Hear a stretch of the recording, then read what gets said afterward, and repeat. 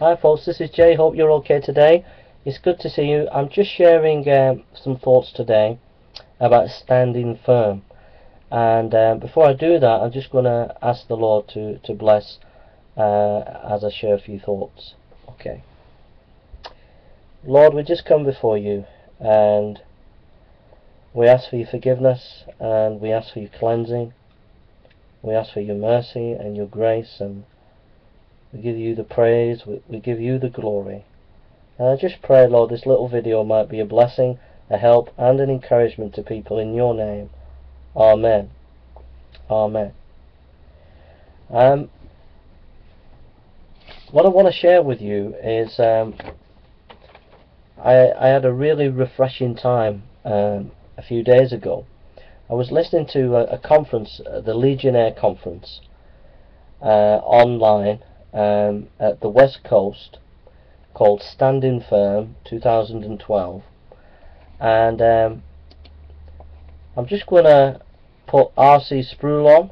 We'll just listen to him, because when we've listened to him, I'm going to give you the thoughts that I've had about the conference. R.C. Sproul is a good man. I love him to bits, and we'll just hear what he has to say for a minute, and then I'll give a few thoughts. We're with you for this conference. We're very much encouraged to see so many of you out for it, and I have basked in the glory of listening to the messages from the other men that have been brought, and I hope that we've all been edified by them.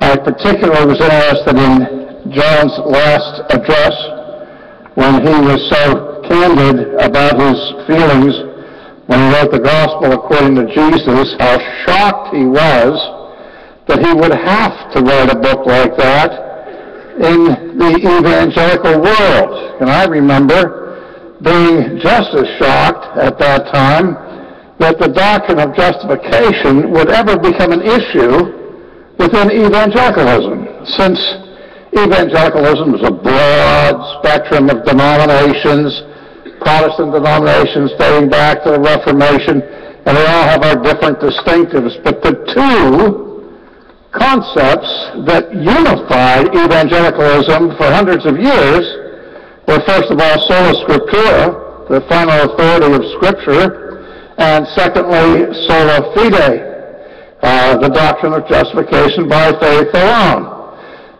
Sola scriptura was considered the formal cause of the 16th century Reformation, and sola fide, the material cause, the matter, the substance of the issue that provoked the Reformation in the 16th century. And this unity through the years had been so strong, the last thing I really ever expected was that there would be a debate within evangelicalism on either one of these topics. Well, first came the erosion of confidence in the authority of Scripture within evangelicalism. You might recall the book that was written by Harold Lindsell, The Battle for the Bible, and then the formation of ICBI, the International Council on Biblical Inerrancy, which had a 10-year initiative trying to encourage the church, and particularly the evangelical church, not to abandon their confidence in the inspiration and authority of sacred Scripture. But I understood something of that crisis because of the avalanche of criticism that the church has been exposed to on the doctrine of Scripture in the last couple of hundred years. I remember that at the turn of the century, I don't remember it, but I remember reading about it. I'm thinking, when I say the turn of the century, I mean the turn of the 19th or the 20th century, that it was said that biblical criticism had degenerated into biblical vandalism. So severe had been the attacks on sacred Scripture. So I wasn't caught completely off guard that the issue of Scripture would emerge even within evangelical churches, but that the doctrine of justification by faith alone would become an issue. And in the Lordship Salvation controversy, where John MacArthur fought for the angels, that was a total shock, but not nearly the shock of what came in its wake where leading evangelicals declared to the world that there was now a unity of faith in the gospel between Roman Catholics and evangelicals. That really surprised me radically. And before I get going with this, I just want to say I've heard many statements by leading representatives of various sections of Christendom over the last 20 years about this, where I've heard one scholar write that the Reformation is over. I've heard other ones say that the Protestant Reformation was, quote, a tempest in a teapot. Another evangelical... So, that's R.C. Sproul, one of the great American theologians, and the guy, most of my ministry is sort of influenced by him. John MacArthur, John Piper, Dr. Martin Lloyd-Jones, Spurgeon, John Calvin, John Chrysostom. Those are the people that I find a blessing, and R.C. Sproul I find a blessing. What R.C. Sproul is saying is he's just surprised at the way things have gone over the years. He was not expecting the shift from doctrinal truth to ecumenicism and other things that he is seen in his lifetime. So let's just look at the scripture, and it says, stand firm then with the belt of truth buckled around your waist, with the breastplate of righteousness in place. Ephesians 6:14. Another translation, King James Bible, stand therefore, having your loins girt about with truth, having on the breastplate of righteousness. And we need to be standing firm, folks. I don't think we realise the crisis that evangelicalism is in. The evangelical church is in a terrible crisis. And I'm going to explain some of the crises. First of all, there is a famine of the word. Okay? There are few preachers who are actually teaching the word of God. This is causing a massive problem because many people who are starving for the word of God are not getting fed. Those who are teaching the word of God are finding it extremely hard. They are going against the tide of an avalanche that's going against them. There's an avalanche of entertainment within the church. It's come like a great big tidal wave on the church, and people want to be entertained, and anybody who starts to teach the word is frowned upon, who wants to teach it in depth. So that's a crisis in itself. There is a great apathetic crisis. There's apathy amongst many of the Lord's people.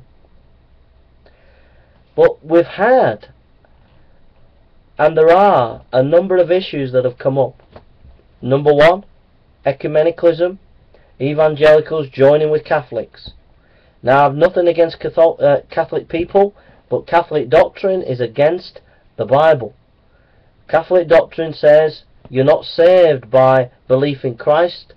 It's got a whole lot of doctrines that go against what salvation is. So we still love Catholic people, but their doctrine is wrong.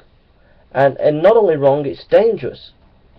But many of the Lord's people are rushing into ecumenicalism and getting involved with the Catholic Church. And that is wrong. That is not biblical. Alright? It's biblical to be united with the Lord's people if they are united in biblical truth. But if a church apostatizes, it's wrong to be involved with them.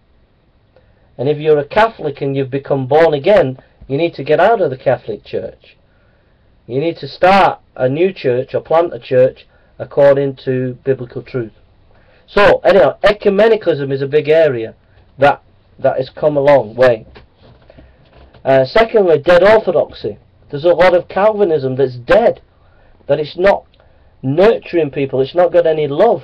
So dead orthodoxy is a big problem, because where there are churches where they're teaching the truth, often it's dead. There's no life, there's no power in it. The third thing is the charismatic movement. Now God has used the charismatic movement, speaking in tongues and all this, the gifts of the Spirit and all that, but things have gone far, far, far, far away from the New Testament.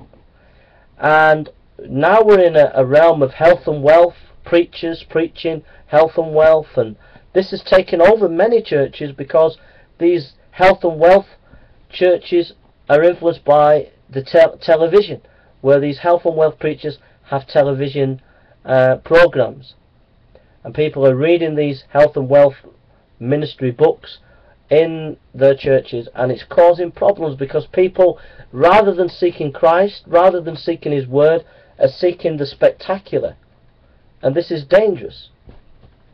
I'm not saying that God doesn't use them. I'm not saying that I don't want to argue whether the gifts of the Spirit are here or not. What I'm saying is there's a danger. There's danger. People are getting deluded by this health and wealth gospel. Come to Jesus and you'll have a new car is not the gospel. It's come to Jesus because He died for you and He commands you to trust in Him. That's the gospel. So there's the health and wealth gospel problem. But then there are problems academically that have come into the church and have come into the seminaries. A few years ago, about 8 years ago, there was a famous youth worker in England, famous theologian, a youth worker, but a sort of professional kind of person who set himself up to be a writer and theologian, wrote a book and basically said that Jesus dying on the cross was child abuse. Now, that happened about 8 years ago, and it was debated within evangelical circles in England, and it spread over to America. But there are theologians in the church that are challenging traditional doctrines like the death of Christ. Alright? The gospel. Jesus died for our sin. Anyone who says it's child abuse, they're talking nonsense. That's what the Lord has done for us. It's the gospel. It's beautiful. It's wonderful. It's glorious. But you can see these theologians that have got in are dangerous. Now, that was 8 years ago. These things have not been recanted. These things have not been sorted out. Youth workers have been trained under this kind of teaching and gone into evangelical churches. Another problem is Israel theology. What I mean, Israel theology, there's an academic called N.T. Wright. I don't like to use his name, but it's the only way to make sure that you know what's happening. But N.T. Wright is basically wrote a lot of books. He's a bishop, eminent person, and he interprets scripture with everything from Israel's eyes. So what that means is, when you believe in Jesus Christ, there's not the emphasis upon your personal belief in Christ. It has to be interpreted through the eyes of Israel. So when you believe in Christ, it's not you believing in Christ, you're the people of Israel, the people of God. And so what that means is it takes away the personal aspect of salvation. So for example, when you read the prodigal son, and as you read the prodigal son, it's about a person who repents and goes to the Father.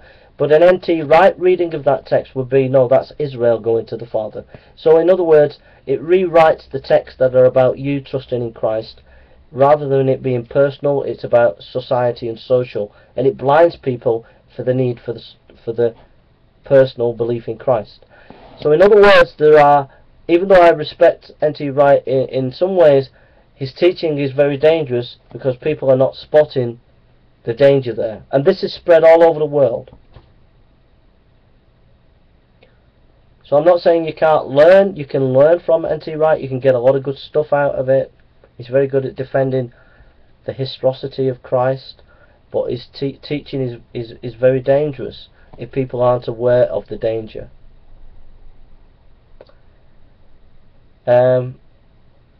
We had 15 years ago the openness of God theology, that God doesn't know anything. God doesn't know the future and He's not in control, etc. That went in the seminaries, and it's still out there today. We have the emergent church, or we've had the emergent church that denies traditional doctrines. People coming out in that movement who said that there is no doctrine of hell. So you get the picture. There's a massive, I don't want to discourage you, but there's a massive onslaught on the evangelical faith. Stand firm then, with the belt of truth buckled round your waist, with the breastplate of righteousness in place. Stand your ground, putting on the belt of truth and the body armour of God's righteousness. So, don't get bogged down with the heresies. Don't get bogged down with the dangerous things that are going round. You know, I've just filled you in on a few things that are happening. But don't get preoccupied with that. Get preoccupied with this. Get into this. Study the Word of God. Get into the Legionnaire Ministries of R.C. Sproul. I'll put a link to this conference, and study his material will help you to grow and be strong in the battle. I'll put a website to John MacArthur's site where you can learn the Word of God and the truth of God. So be strong in the Word. You need to get grounded. As a young Christian, you need to get into the Word. If you're a pastor, you need to get into the Word. We need to get into this and get strong in this, because the truth is being attacked. And if the truth is going to be attacked, this is your defense, the Bible. So you need to learn it and grow in it and study it. You need to feed on it every day.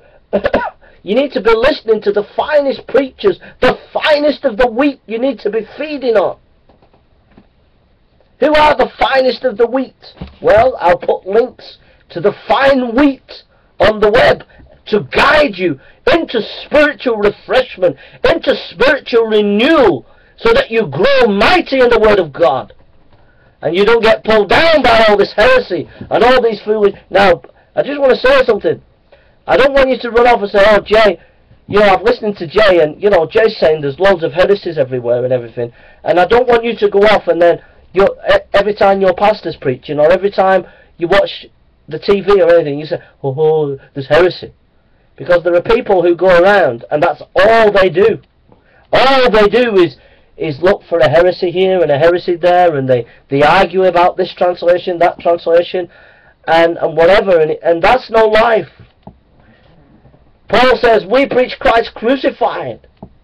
The Lord Jesus Christ said, go and make disciples.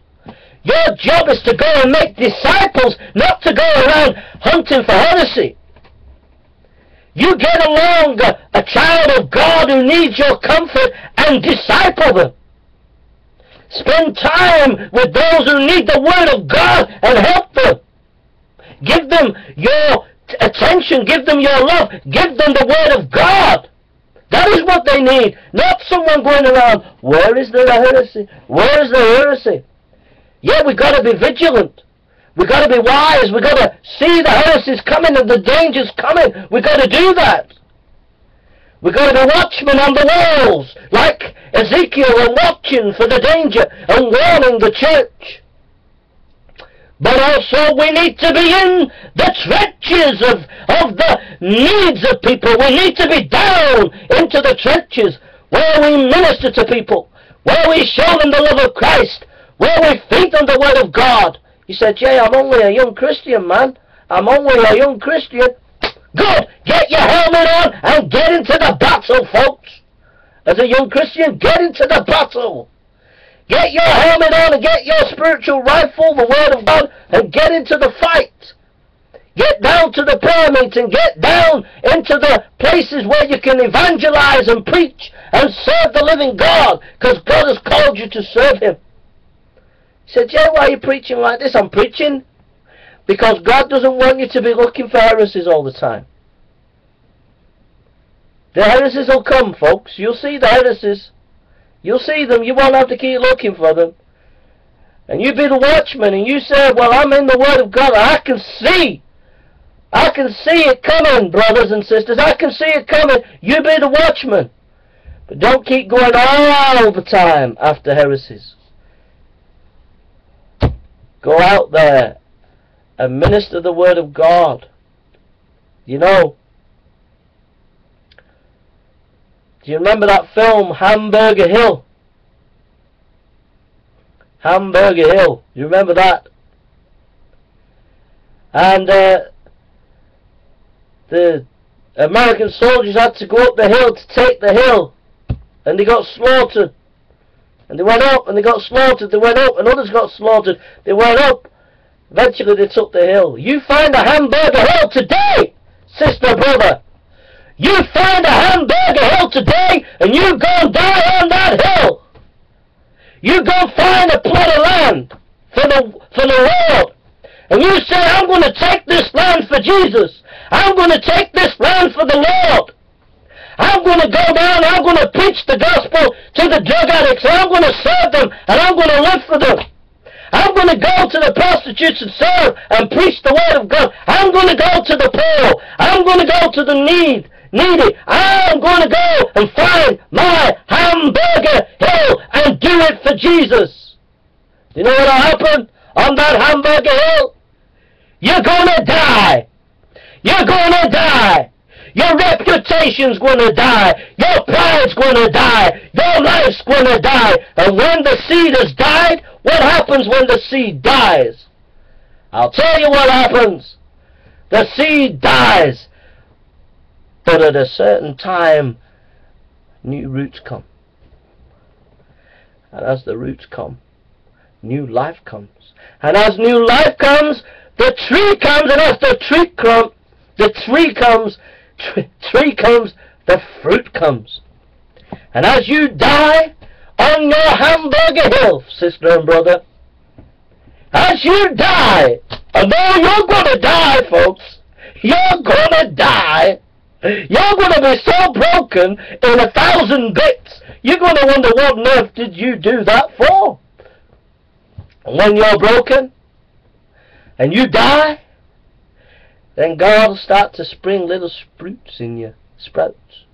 And little twigs will come out of you, and little things will start growing in you, and you'll start growing branches, and you'll start bearing fruit with deep humility, deep love, because you know when you went on that Hamburger Hill, it was God that broke you, and it was God that made you, and it was God that used you. And then people are going to be blessed. The fruit out of your life is going to be a blessing to those in need. You're going to touch people like nobody's been touched before, because the Spirit of God is moving through you, because it's nothing of you. You're dead. It's nothing of you. It's the Spirit working in you, touching the needy and the broken, and the Spirit of God moving through your life, hitting and moving and wooing into the people who were broken all through you, because you were broken. The Spirit moves through you and can use you, and those who were broken are brought into the presence of Jesus Christ. And that's where it is, folks. It's in Christ, in Him. That's where it all goes. That's what we're doing. That's what it's all for. To move into Christ, to press them into Christ. I was listening to a lecture the other day, and the man tells a story of an artist room. And in the artist room, there's loads of paintings. And all the paintings have been, someone's come in and they've thrown paint all over, and they've pushed all the paintings down. And then someone comes in, a master painter, and pulls all the paintings up. And the master painter starts to paint. And he makes all these wrecked paintings into beautiful pictures. When you get to your Hamburger Hill and you die on your Hamburger Hill, and Christ resurrects you, in that ministry. What will happen is the master craftsman, Jesus, wants you to go out and find his damaged paintings. People, drug addicts, prostitutes, homeless, the rich, the poor, the needy, the lost, the lonely. And as you go out to them, they are God's work of art, but they are damaged. And as you go out and minister the beautiful word of God, the master craftsman, Jesus Christ, is going to use you as you minister the word to move upon these broken works of art and make them into beautiful works of art. But you know something?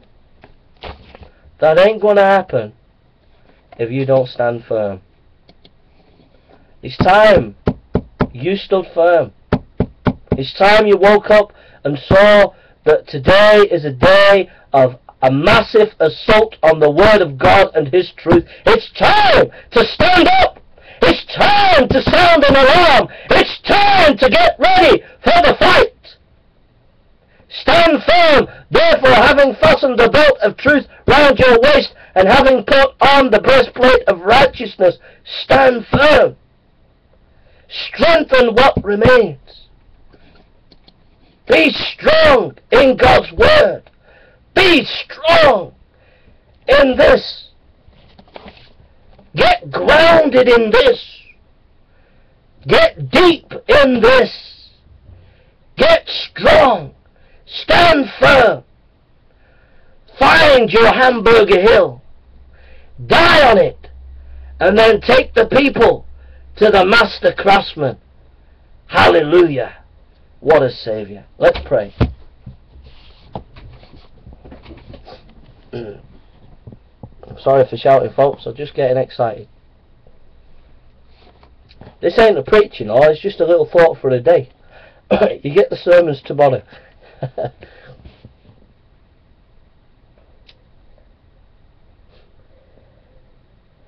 Lord, we're amazed at your greatness. We confess, Lord, in crises and in needs we haven't got anything to offer. We're weak and frail, but we know that you are sovereign. We know that you are great. We know that you're powerful. We know that you are mighty. Lord, I just give you these few thoughts, Lord. I just pray that you'd use them for your glory. Lord, I pray that you'd help us to stand firm. I pray that those who heard your word today would stand firm. I pray, oh God, it is hard, Lord, but we pray that you would give us a Hamburger Hill. Lord, it's not easy. It's not something that we want, Lord, but we know it's the only way to blessing, that each one of us has got to find a hill, a Hamburger Hill, and die on it. Die to self, Lord, is not easy. Dying to self is not easy, Lord. We know that, and we need you to help us. So, Lord, we pray, help us to die on the Hamburger Hill of life. Help us, Lord, to die to self. Help us, Lord, to be resurrected in the power of the Spirit and to minister your love and grace to those in need. Show us, Lord, where your works of art are. Lead us to them, Lord. Let us not be concerned, Lord, with numbers or with fame or with power or with glory or status, but let us just be concerned to die on our hills and to bring people to the master craftsman and to see you at work in broken lives that they might find life. Oh God, we cannot do it, Lord. We cannot do it, Lord. We can't do it. We haven't got the strength. We haven't got it, Lord. We've got nothing, Lord. We've got nothing. We can't do it. So, Lord, we pray, fill us. Fill us with your power, with your strength, with your grace. Fill the people here today who've heard this message. Fill them, Lord, with your grace and with your love and with your power, and enrich them and bless them. And, Lord, send them out. And help them to die on that Hamburger Hill, and help them to minister your word to the needy, to the broken, so that they might know your love and rejoice in the Lord our God. Bless them, dear Lord. Bless these dear souls who are hearing your word today. Bless them, and oh God, may they have a rich harvest. Jesus, be with them, I pray, and be with me, Lord. Oh God, fill us and strengthen us, we pray. We ask this, Lord, in thy name and for thy glory, in Jesus' name. Amen. Amen. God bless you, folks. I'm sorry for waffling. I'm a nobody. I'm a nothing, folks. But I just couldn't help speaking out. Take care, folks. God bless you. And take care. And see you around. Okay? Take care. God bless. This is Jay on Swimming 100, making a brief appearance. Take care. See you tomorrow if you're around. God bless. Don't forget the conference. Legionnaires Conference. I'll put you a link to it. Awesome sermons. Richly bless you. God bless.